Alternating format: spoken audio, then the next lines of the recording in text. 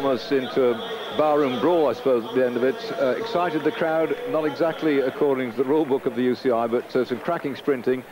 Jan van Eijden is no straight liner. I've seen him in the Kierans doing the old hooking. What do you think, eh? I was just going to say, you know what Jan van Eyden's like? You know those little dogs you get? You know, they yap, yap, yap, yap, yap, yap, yap. That's what he's like. Oh, he's yap, yap, yap, yap. And he'd be doing the same thing at his ankles here. I'm sure he will. He'd be hovering all round that Frenchman. The Frenchman won't know which way to go. It's going to be exciting. So the Frenchman's down on the inside. The German's at the top. Of nervous disposition, should turn your face to the wall. No, I'm exaggerating. This is... what gets into sprinters, Ross? They come here, you see them concentrate, they get on there. Do you shot everything out of your head and just say, I'm going to win, and I'm just so focused? You know, what gets them in this sort of... Because when they're off the track, they cool down. They're quite normal blokes, but here, eh? You've got to be careful. You can't just get on the track and just shut everything off. You've got to be thinking all the time, because you never know how the race is going to go. It's a chess game.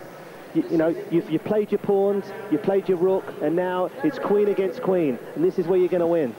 So you've got to be so careful. So at the front, the Frenchman, Laurent Gane, all the way from New Caledonia. Oh, Van Eyden's going for a long one. He could possibly go for a long one. This is surprising. We've still got 2 laps to go. Is it going to work now? Gane's got to recover. He's got to take his time. He's got to think, can I bring him back? The little guy, Jan van Eyden's going. Laurent Gane. And as he goes through here, then still Van Eijden is in the lead, and Gane's trying to put... A lot of people say to me, can you go from the front, can you get him? But very often the man on the front, Darcerou's out of steam, and Gane's coming back at him. Van Eijden has been a cheeky little devil here, and he's going to take that first heat. That's really thrown down the gauntlet. That is phenomenal, and everybody here thinks, wacko, we've got a race here. We said earlier on, Van Eijden would pull a few tricks. That's a great trick, right out of the book of the best tricks. Hey, what did I tell you about the little dog napping at the heels there? That's what he certainly did, that little dog. He took off like a greyhound. Even if his legs aren't that big and long. One tremendous racing, and the crowd here up on their feet too. A lot of people have come here earlier on before the Olympics.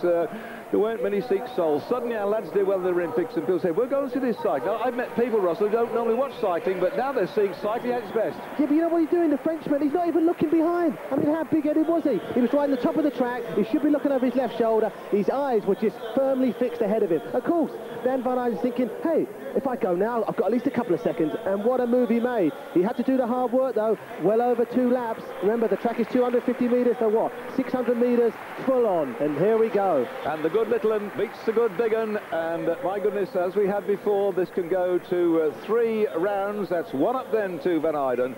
Can Gane square it when they come back on the track for round 2? And will it even go to round 3? Stay with us to find out.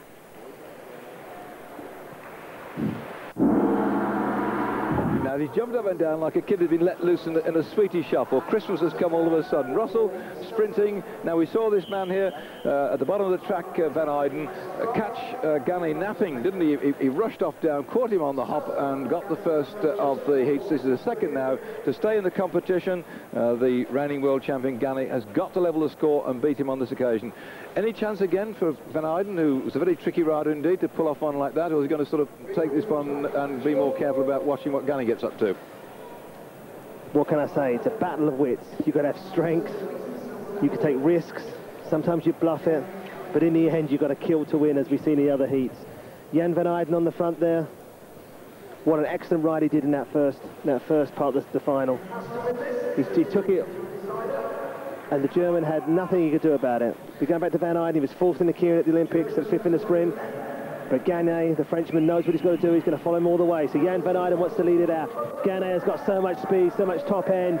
He's really got to watch what he does with his gas. So Van Eijden wants to play with him. He's keeping it down low, but Gane's starting to come over the top. Gane's got to put the power and come down on him now. He's got to come down on him. He's got to come down. But Jan van Eijden's not giving up. 250 metres ago. Jan van Eijden is in fact accelerating away. He's going away. He's not going to give up, and it looks to me like he might be surprised tonight if Van Eijden comes through and gets it. But can Gane come back? And the answer is no. It goes to Van Eijden. Tried so hard, he couldn't beat him, so in 2 straight rides, Jan van Eijden has got the gold. Well, he did have the advantage of not racing through, because he sat it out when his countryman Fiedler had that sore throat and couldn't ride. But we won't take it away from it all. He's been a brilliant rider all the times we've watched him, haven't we, Russell? He's a crafty rider, he takes advantage, he works hard, and my goodness, he's shown now all the work he's put in to get that gold medal, eh? I put it all down to hard work. We had big surprises at the Olympics. There was no surprises here. Jan van Eijden rode from the front and won the final 2-0. As we go back to the slow-mo again, the Frenchman tries to surprise him. Remember, we're still 2.5 laps out. Jan van Eijden says, I'm having none of this. I'm going to hold you off. The man on the inside of the Red Bull helmet. Gane from New Caledonia is trying to come over. Look at these guys. Neck and neck and neck. We're coming into a lap to go. The Frenchman's got half a bike. Should he do a left turn and come down? Maybe he's still injured from crashing earlier. No. Van Eijden says, I'm not letting you come through. I'm not letting you come through. He's swinging up. He's trying to hold him. He's trying to hold him. He's got to be careful. He's on that red line.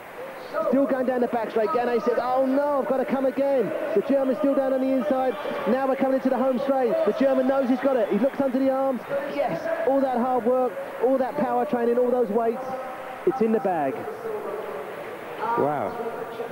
Well, I told you Russell gets excited, but he's definitely enjoyed every minute of that. Now, that was straight, clean sprinting, wasn't it, Russell? We've seen some chopping and chaining. I'm sorry if you missed the early part of our programme, but if you did, and you know a friend who's got a video recording, you want to see some of the sprinting. I think we've seen some of the best sprinting tonight that I've seen for an awful long time, and Gane would be very upset, I think, about the failure to get a medal on this particular occasion, but certainly he tried very hard indeed, and I think he had a few problems in that early season, when early series, when he was battling out with Chiappa. It may have taken the edge off him, but at least Gane now has got the silver medal to go with the gold he got. There's the big Michael Hubner saying, well done. That's a great gathering of the clans down there. A lot of champions, and one old champion leads a new one. To apologise to the French Federation, the public. Going on at, I think that's Daniel Barr with his back towards us here from France. Let's see if he turns round.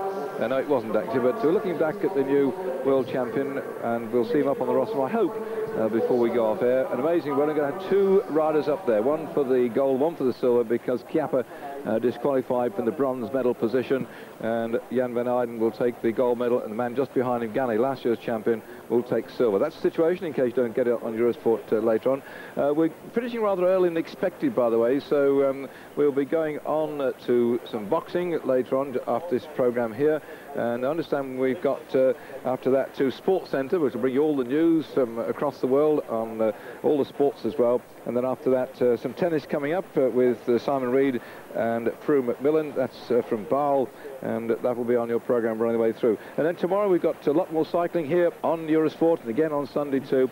Some cracking action. I think we start quite early tomorrow. It's 9 o'clock Central European time. Sorry, 9 o'clock.